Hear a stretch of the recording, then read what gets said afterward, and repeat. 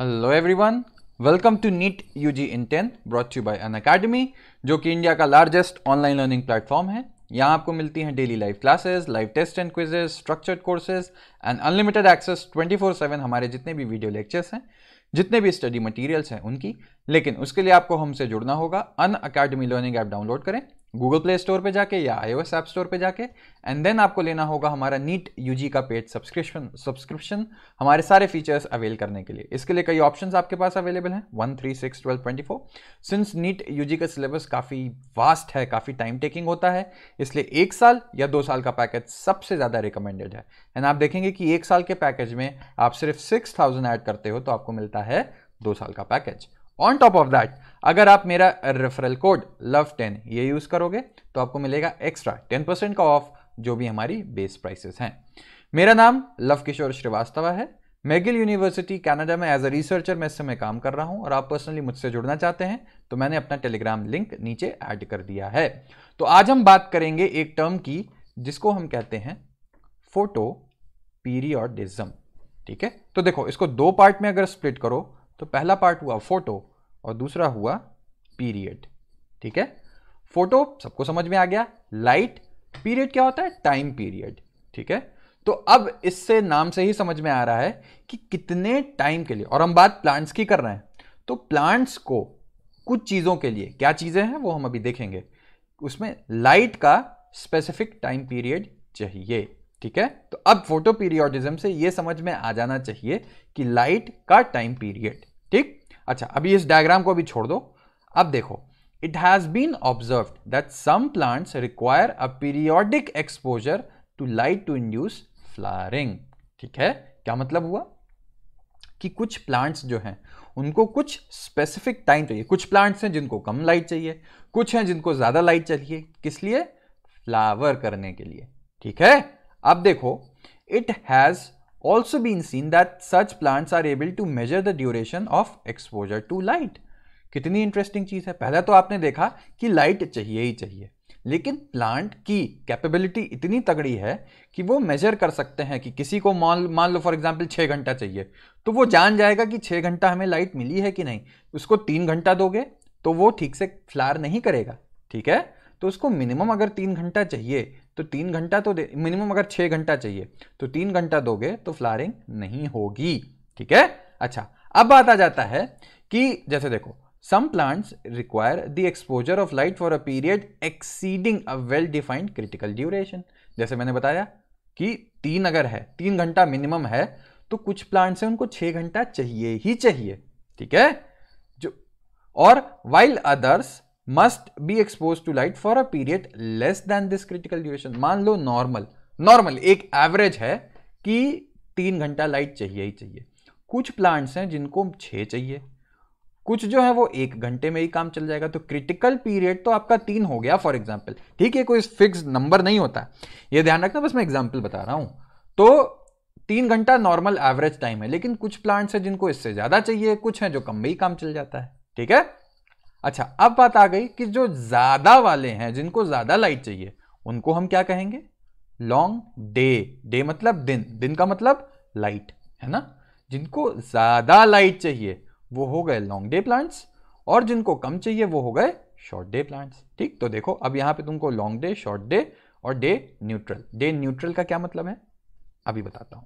ठीक, तो पहला 2 पार्ट देख लो। लॉन्ग डे में क्या हो गया कि ज्यादा इसको वो चाहिए, लाइट चाहिए। ठीक, शॉर्ट डे में क्या हो गया, इसको ये देखो बिलो, क्रिटिकल पीरियड से बिलो में ये फ्लावर कर जा रहा है, ये बिलो में फ्लावर नहीं कर रहा जब तक इसको ज्यादा ना दिया जाए इस क्रिटिकल लेवल से।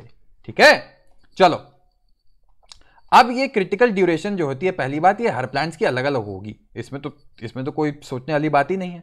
अच्छा, there are many plants, however एक प्लांट की फिक्स तो हो ही नहीं सकती है ना, अलग अलग प्लांट्स हैं, उनकी अलग अलग होगी ये साइकिल जो होती है, उनको जितनी लाइट चाहिए। तो देखो, there are many plants however where there is no such correlation between exposure to light and induction of flowering. ठीक है, वो हो गए डे न्यूट्रल प्लांट्स।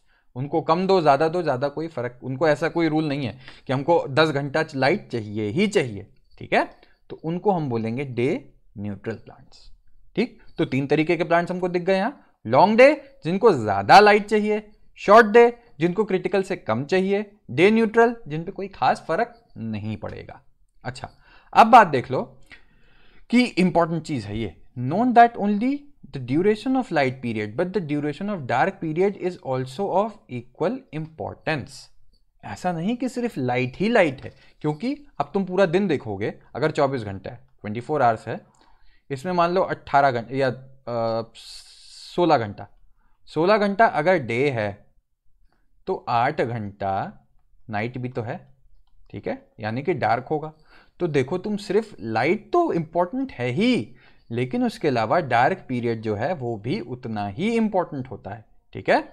तो इसीलिए हम क्या कहेंगे, it can be said that the flowering in certain plants depends not only on a combination of light and dark exposures but also their relative durations।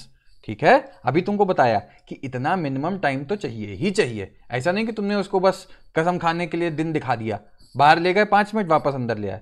कोई प्लांट है उसको धूप में ले गए अंदर ले आए कि धूप दिखाई तो थी, उससे क्या वो फ्लावरिंग करने लगेगा? नहीं, उसको उस प्लांट का कुछ स्पेसिफिक ड्यूरेशन होगा जितना उसको चाहिए ही चाहिए फ्लावर करने के लिए। अगर वो शॉर्ट डे प्लांट है तो उसको कम चाहिए, लॉन्ग डे प्लांट है तो ज्यादा चाहिए, ठीक है। अच्छा, अब इसी रिस्पॉन्स को मैंने आपको पहले ही डेफिनेशन बताई थी, इसको बोलते हैं फोटो पीरियोडिज्म। ठीक, इसमें कुछ सोचने वाली बात ही नहीं है। अच्छा, एक और चीज आप ध्यान रख लो, it is also interesting to note that while shoot apex, ठीक है, शूट एपेक्स मतलब आपको कई बार मैं बता चुका हूं, modify themselves into flowering apex prior to flowering, ठीक है, then by themselves cannot perceive photo periods। एक बार ये चेंज हो गए फ्लावरिंग एपेक्स में, तो आपको समझ में आ गया कि जब तक वो शूट एपेक्स में है तब तक तो वो ले रहा है, लेकिन एक बार उसने डिसाइड कर लिया कि हम अब फ्लावरिंग करेंगे, तो उसके बाद वो फोटो पीरियड वाली कैपेबिलिटी तो खत्म, फ्लावरिंग तो हो ही रही है, ठीक है, तो उसकी सेंसिटिविटी खत्म हो जाती है। किसकी? लाइट की सेंसिटिविटी यहां पे, ठीक है, तो ध्यान रखना। अच्छा, साइट की हम बात कर रहे हैं, तो कौन कौन सी साइट होती हैं जो ये परसीव करती हैं, परसेप्शंस, लाइट डार्क वाली जो बातें कर रहे हैं, लीव्स हो गई, ठीक। और क्या देखा गया, it has been हाइपोथेसाइज्ड that there is a hormonal substance जिसको that is responsible for flowering. ये एक टॉपिक ऑफ डिबेट है अभी भी, लेकिन आप देखेंगे तो कुछ लोग इसको बोलते हैं फ्लोरेजन। फ्लोरेजन एक हार्मोन है जो फ्लावरिंग में हेल्प करता है। This hormonal substance migrates from leaves to shoot apex. क्यों? क्योंकि लीव्स में बन रहा है, आपने देखा, फोटो पीरियड, और शूट एपेक्स की तरफ बढ़ जाएगा क्योंकि वहीं पे तो फ्लावरिंग होनी है, ठीक है। When the plants are exposed to necessary inductive photo period, अगर उसको उतनी लाइट नहीं मिलेगी तो ये वहां नहीं जाएगा, फ्लावरिंग नहीं होगी। ये भी एक थ्योरी है, कई थ्योरीज हैं इसके पीछे, आपको अभी उसकी डिटेल्स में जानने की जरूरत नहीं। एक थ्योरी उनमें से एक है कि लाइट चाहिए प्रॉपर, कि ये जहां पे इसको कहां लीफ से बन के जो शूट एपेक्स है वहां पे जाए और फ्लावरिंग करे, उसके लिए इसको प्रॉपर लाइट ड्यूरेशन चाहिए, उससे कम होगी तो काम नहीं बनेगा, ठीक है। तो आई होप कि बेसिक, बहुत सिंपल सा टॉपिक है फोटो पीरियोडिज्म, आपको अब समझ में आ गया हो। बस इसमें क्या याद रखना है, लॉन्ग डे, शॉर्ट डे और डे न्यूट्रल, ये सब याद रखना कि क्या होते हैं, और क्रिटिकल से ऊपर किसको है, क्रिटिकल से कम किसको है, तो टॉपिक में कुछ है ही नहीं।